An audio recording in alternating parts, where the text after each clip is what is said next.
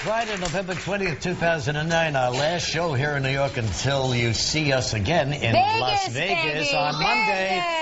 Looking forward to it. Going to be a great weekend for us there. And a lot of fun all week. Lots of excitement Encore Wynn Hotel. Come on, what are we talking about? What more do you want? The best there is. You know, all week I've been trying to get to this story with you because it was in the Sunday Times last weekend. You have been promising me this story for a week. Well, I think it's a monumental shift in how men are getting along with women and what they're looking for in women now. And believe it or not, you know, all those jokes about cougars and all that talk. Cougars are very important now to a man, especially young men. They desire the coug rather than, you know, a young girl. What coug? Listen, this is from the New York Times, thank you very much. Now, here you go. In the swirl of attention around older women coupling with younger men, it seems the guys are increasingly the ones on the prowl. They love the cougar. Despite research to the contrary, it is the men, she says, the cougars say, who are clamoring for more. They know the cougars feel it. The young men are after them. And here's the reason why. They are not so nitpickety and naggy, and there's not a lot of pressure. Young women put pressure on young men, and they don't like that. The cougs, they're just...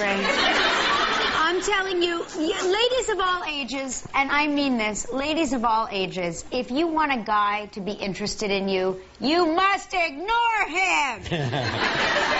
There's a place called the Watering Hole here in New York where they have a wait list for men who want to meet cougs. I mean, the Watering Hole. Can we come up with a better... New York Times I'm quoting from. All right.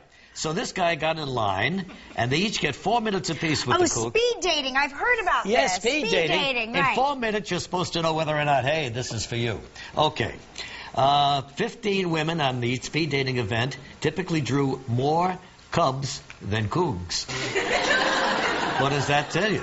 Young men are flocking around the cougs. Now, here's the age difference. Okay. Men from 23 to 31. Oh, wait a minute. And the women... 35 to 56. I told you a cougar was You just told me considered that. 35 No, and I always older. thought the date was 40 years old. Right. You know? And I think 40 is fair. I think 35 is still quite... And I think 40 is kind of a young age. At my age, what? Who isn't young? You'll get there one day and you'll feel like I do. Anyway, so what do you think of this? Older women are more sophisticated and, frankly, more experienced. More sexually experienced. Well, sure. Why wouldn't they be? Go. So what do you want from a young guy?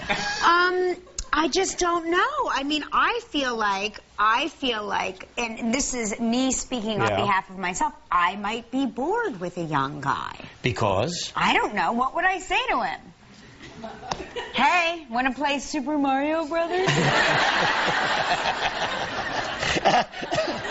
That's a good start. Hey, is your mom there? I want to know if she wants to go see Wayne Newton in Vegas, baby.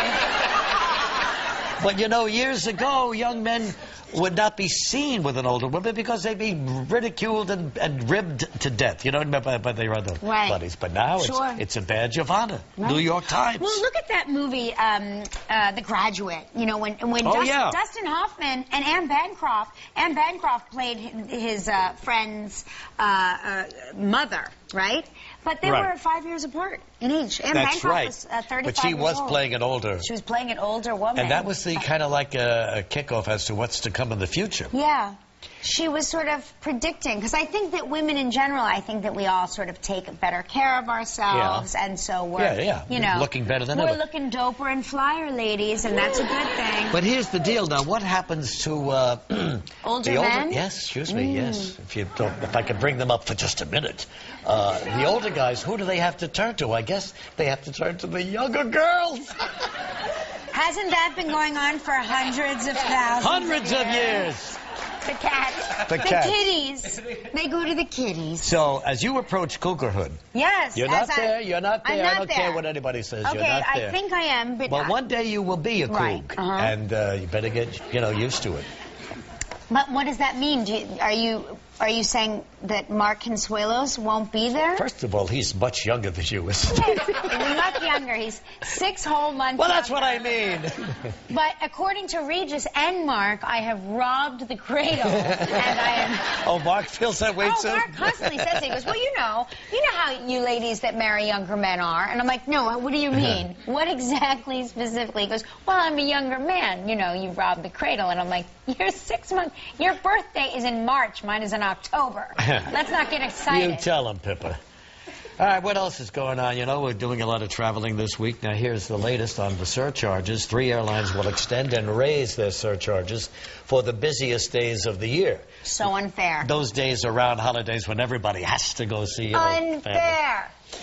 $10, $20. Not even an extra bag of pretzels for your trouble. The $10 and $20 surcharge has now been raised to $50 surcharge. And I love that name, surcharge. Robbery. Robbery.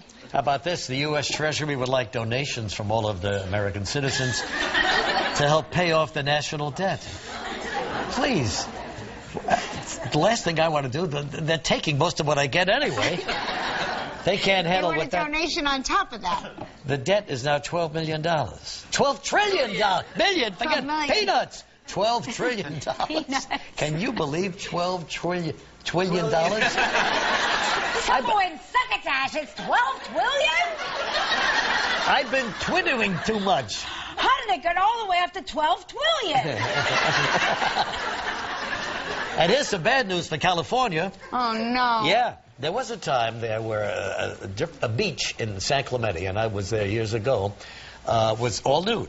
That was your little nude sanctuary, more or less. And is that where you would nude sunbathe? Could we find Regis Philbin frolicking nude on the beach? If you were lucky, you might get a view of him, yeah. So you've gone nude on the beach? No, I haven't, but I remember the beach being there. I'm kidding with you. But it was a lot of fun. But anyway... No, you can't do it two shows in a row. You know? There you are. There you Stop are. it. Stop it. I remember that was Puerto Rico in my prime. Anyway, right. No more nude beaches in California. No That's a state law. Why are they banning nude beaches? They just had enough of you walking around. Where will nude people go? They're going to have to put on their clothes like everybody else. Put on their little thongs and all of that. Gelman used to... I thought Gelman was nude many times and he was in a thong. Oh, yeah, one more thing. My conductor, Stanley Earlo, has an engagement all on his own. It's a synagogue in Louisville, Kentucky, congregation Adeth Sherushim. That's Sunday night, and Stanley Earlo will perform for you, and I hope you have a good time with him down there in Louisville, Kentucky. Now, today on our show, giant show. One of the most beautiful women in the world. It's true. Lately, that's all you hear about is how beautiful she is. Penelope Cruz will be out here.